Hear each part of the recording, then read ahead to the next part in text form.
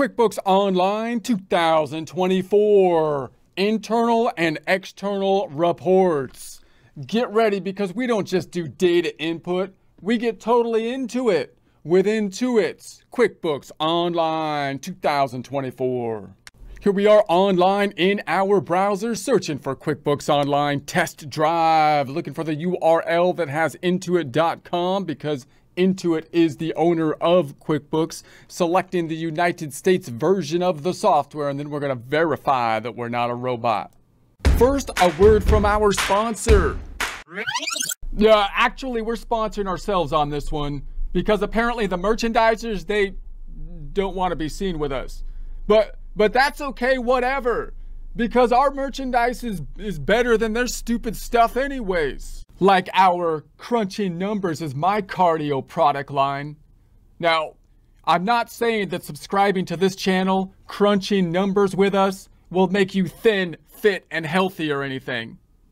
However, it does seem like it worked for her. Just saying. So, subscribe, hit the bell thing, and buy some merchandise so you can make the world a better place by sharing your accounting instruction exercise routine. If you would like a commercial-free experience, consider subscribing to our website at accountinginstruction.com or accountinginstruction.thinkific.com. I'm not a robot, I'm an android. It's totally different. Anyways, we're gonna go into the reports on the left-hand side like we do every time. We're going to be in the favorites, opening the major two, starting with the balance sheet, right-clicking on it so we can open in a new tab. Right-click in the profit and loss and opening it in a new tab. Let's go to that middle tab to see what we opened. Closing up the hamburger so we can get a better view of it, what we opened. Changing the range back to 2023, 010123 tab, 123123 tab. We want to run it because we want to be fresh. Tabbing to the right, closing up the hamburgie, and then doing the range change. We're going to make it old but fresh at the same time. 010123 tab 123123. It's old but it's still fresh because we're going to run it to refresh it, just like taking some food out of the fridge. Okay, so that's the process that we do every time for the setup. These are the major two financial statement reports. All other reports, as we have seen for the most part, giving more information, more detail about one or multiple line items of these two major financial statement reports. We now want to think about the idea of internal reports versus external reports, meaning those reports that we might use most often internally as we do our bookkeeping, as we track and communicate with the people we do business with, customers, vendors, and employees, versus the external reports that we might provide if we're a bookkeeper, say, to our client on a periodic basis, possibly monthly, possibly quarterly, possibly yearly, or external to whoever users that we're making the financial statements for, which might be like the bank if someone needs a loan or something like that, or something like for the preparation of the tax returns.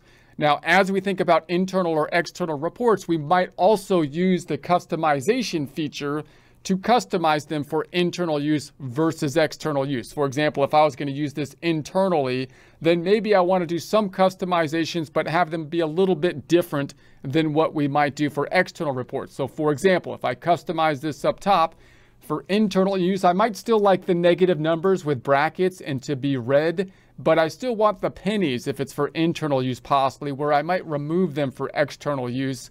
And then on the headers and footers, maybe it would be more useful to have the date, time, and report basis on internal use versus external use. So maybe I'll keep that on, at least the timestamp might be useful if I'm generating the report. So I'll say, let's run that one. And if I was to customize it, then I might save the customization and I might put it into a group, a new group, which I might just call internal reports. And I'll save that. And so there we have it. And then I'll put that here. And so now if I go into my first tab and I go into my customize, I need to refresh the screen. So I'll go up and refresh the screen. Then I should have our report under the internal. Now, external reports, I might make a little bit different. So I might use the same profit and loss report, but I might, for example, change the name to an income statement, maybe income statement. Maybe I like that better for external reporting. Maybe I don't want the pennies, so I could customize the report, maybe get rid of the pennies. Maybe I want the headers and footers gone, removing that, and then I'm going to run it. So then I might save this report as an external report. So I might save customization. I'm going to call it an income statement. And then I'll make a new group, and maybe I'll just call this the month-end report, month-end reports, something like that. So now I'm going to save it in a different group. So I'll save that. I'll go back to the first tab. I'm going to refresh it.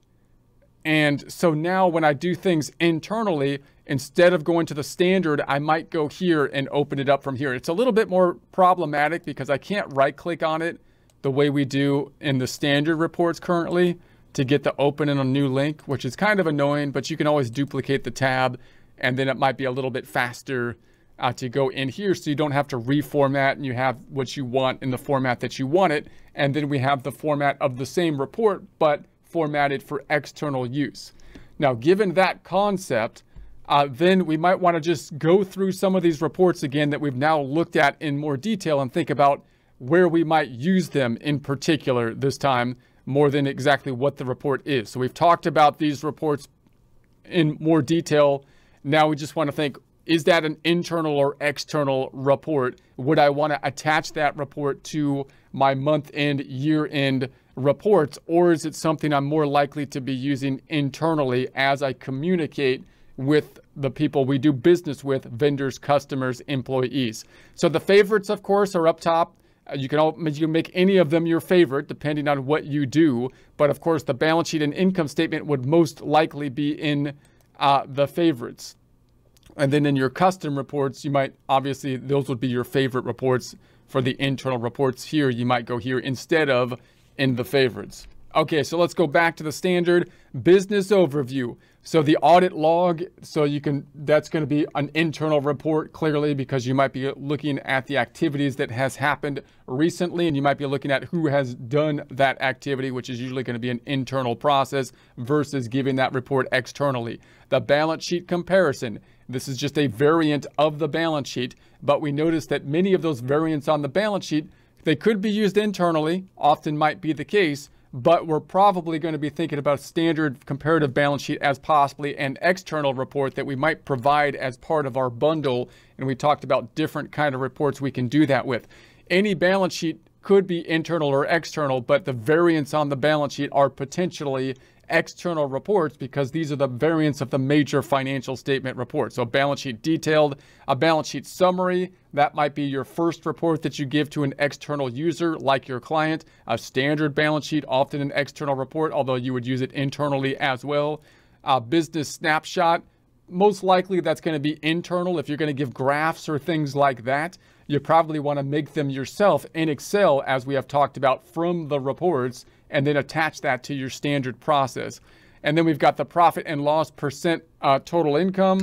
Now the profit and loss or income statements are much like the balance sheet. Those could be your major external reports and internal reports. You can make variants on them, as we have discussed, like comparative reports. I would customize them yourself rather than use the defaults here. But you got the profit loss percentage of income, vertical analysis, in other words. So that might be something you use for external as well as for internal analysis. Profit and loss comparison, another one you might give internal and external. Profit and loss detail, profit and loss year-to-date comparison. And then you have the profit and loss by customer. This is probably one that if you're in a job cost system or something like that, you might use for internal use purposes, because you probably would not be breaking out the income statement usually for external reporting needs unless they want more detail in a job cost kind of system. Profit and loss by month, that might be a report that you provide externally and used internally. Profit and loss by tag, tags are going to be more of a specific thing that you might use. We have another course or section on tags. Here's the normal profit and loss.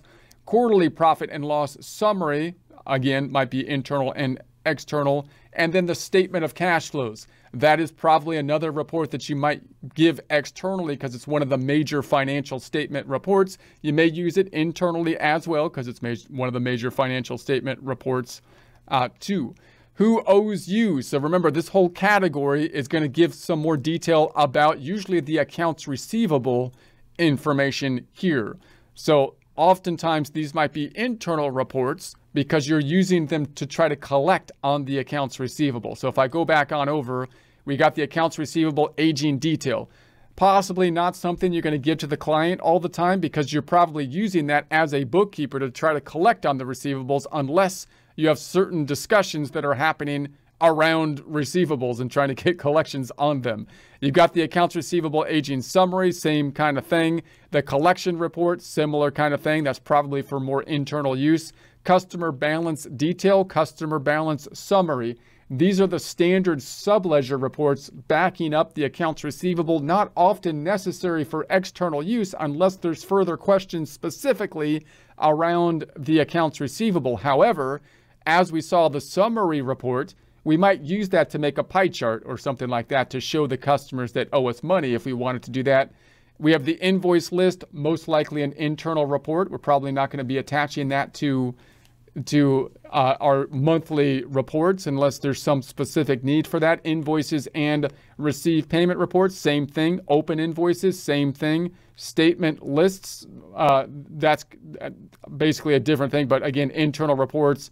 Term lists, internal reports typically. Unbilled charges, unbilled time, those are for internal use purposes. We're not typically going to be providing those on our monthly reports that we give to the client, right? We're using those to track things that have not yet been billed that we want to send, that we need to send an invoice out for.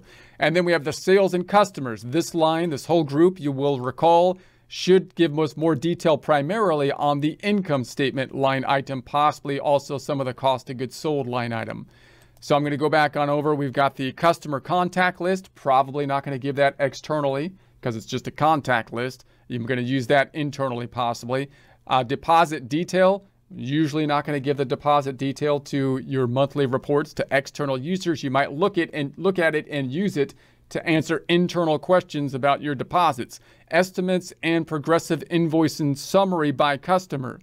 Again, that's usually an internal type of report if you're in a system where you have a job cost system and are using progress invoicing, which is kind of a specialized area. I believe we have a separate course and lecture or section on that that goes into that possibly in more detail. Estimates by customer, also an internal report. That you're going to be tracking your estimates. You're not usually going to give that externally to your client at the end of the month.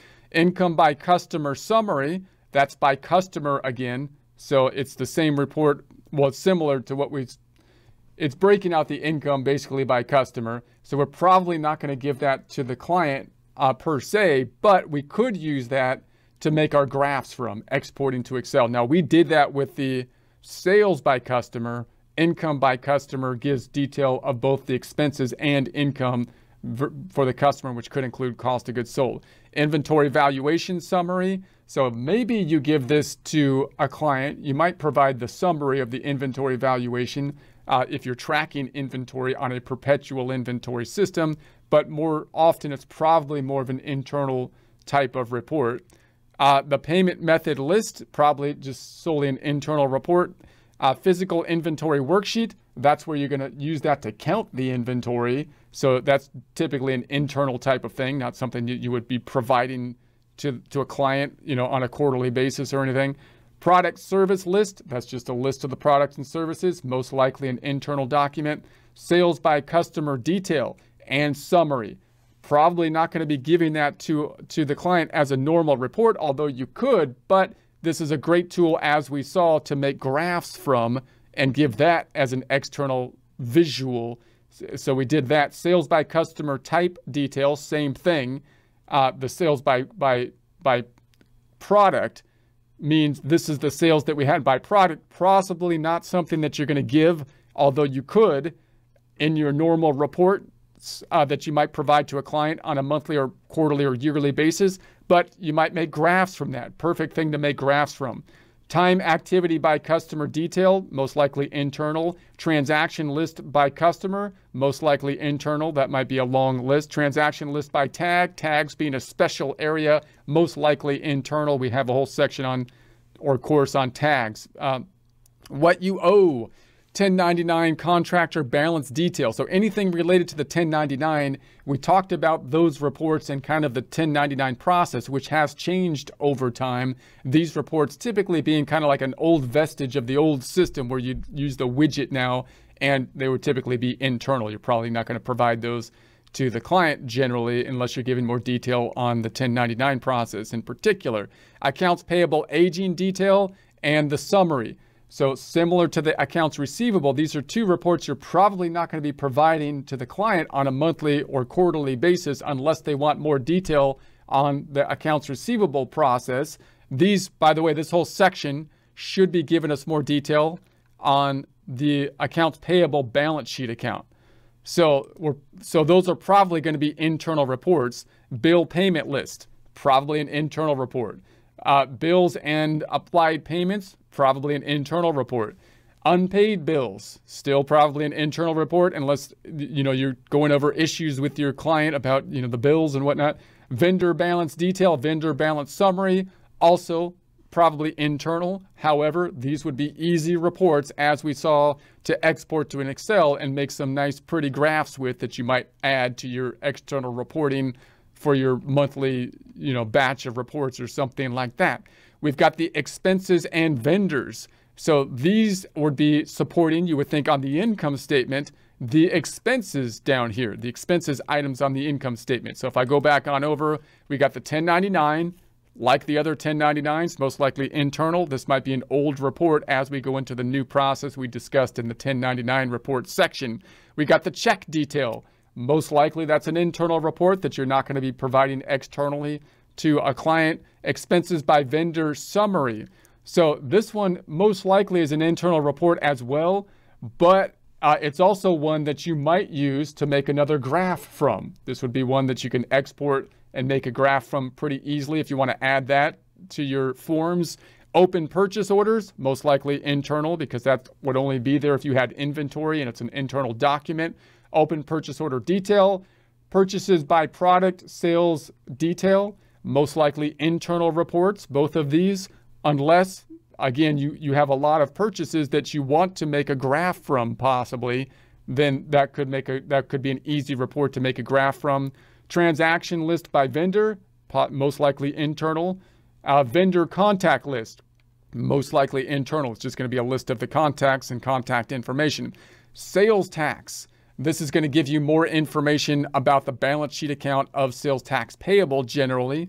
Sales tax liability report, the taxable sales detail, taxable sales summary. These are typically internal, designed for you to track the sales tax and pay the sales tax and be able to process the sales tax forms. So probably, most likely not reports you're going to add to the monthly, quarterly, yearly reports provided to clients. Employees reports. This is everything related to payroll is probably going to be more of an internal report kind of system. So you could add the registers and whatnot as something that you provide to clients. But if you're processing payroll, usually the end product that you want to put together is going to be the financial statements that you might use for external reporting and prepare the taxes from. Now, giving to the CPA, for example, the CPA or tax preparer might also want some information to further process the tax returns, such as the payroll registers and whatnot, which if you did within QuickBooks, you will most likely provide them, not through a physical report that you'd batch together, but most likely you give them access to your QuickBooks file where they can dig in and find what they want there. If you're just giving the information periodically to a client so that they can see a nice batched up file of reports, probably not going to be adding the whole payroll system. Now, if you do payroll outside of QuickBooks, then whoever does the payroll, like an ADP or a Paychex, or though I'm not advertising them, those are just some of the big ones. If they did the payroll, then they're going to give you or your clients the payroll reports, right? And so you're going to be provided the payroll, and that's because those systems are specializing in payroll. Now, if payroll is a big job, is a big part of what you do, then maybe it would be relevant to print some of the payroll reports, and we'll see more of them when you actually have payroll turned on. You'll have a whole bunch of payroll reports that you can deal with. So that's an issue. So then for my accountant, obviously the fact that it's for my accountant means that most of these reports are for internal use, possibly not on the bookkeeping side, but for the tax side, for you to use that information to then prepare the tax returns and external reporting, to do the last kind of bit that needs to be done by year end to get things finalized. So the account list would be internal. Balance sheet, these are all things that are repeated in here as we saw in prior presentations. This for my accountant usually will repeat stuff that's the big ones, the financial statement reports that we've already seen up top. It'll also have long reports that are going to have all the transactions, like GL type reports, general ledger type reports, and anything with debits and credits are usually down here. Those are forms you don't usually provide externally because debits and credits are used for internal building of the financial statements, them being more efficient than trying to do it solely from the accounting equation. And then you convert from that debit and credit format to the accounting equation. That's what the financial statements are. So that means anything with debits and credits are usually not going to be provided to the client because they're not going to know what you're talking about. That's why they hired an accountant. So we've got the general ledger. That's that huge list of accounts, which is generally going to be an internal account. The journal report, that's the huge list of transactions that are happening by date in debit and credit format. So that's an internal document, unless you're using it for billing, possibly as part of your billing structure, where you might just show them, be as transparent as possible to show them how many transactions were taking place with that report. Profit and loss comparison. So these are all profit and loss type reports, which we talked about up top. Recent automatic transactions, most likely internal. Recent transactions, internal. Reconciliation reports, bank reconciliations. Usually that's an internal process that you're not going to be giving to your clients on a monthly basis. The accountant might need that. If you're getting an audit, they might need that. The bank might need that. So in that case, you might have to provide it for those purposes, but you're probably not going to give it to a client just as your monthly, quarterly, yearly reports by default, right?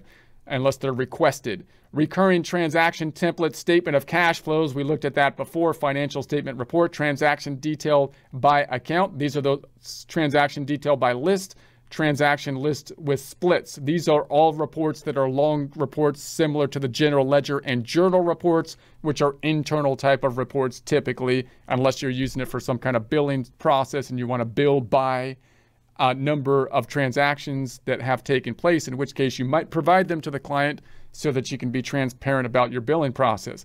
And then we've got the trial balance, which is generally going to be an internal report due to the fact that it has debits and credits in it. This is the building block that is the step before you create the financial statement. So clearly the point is, although the trial balance, again, underappreciated, very nice report to use internally, and is treated poorly, gets no respect by being the last report basically in the entire reports area, which is just, I feel like it's being mistreated, but it's clearly not something that you provide externally because it's in that easy to use and beautifully formatted debit and credit format.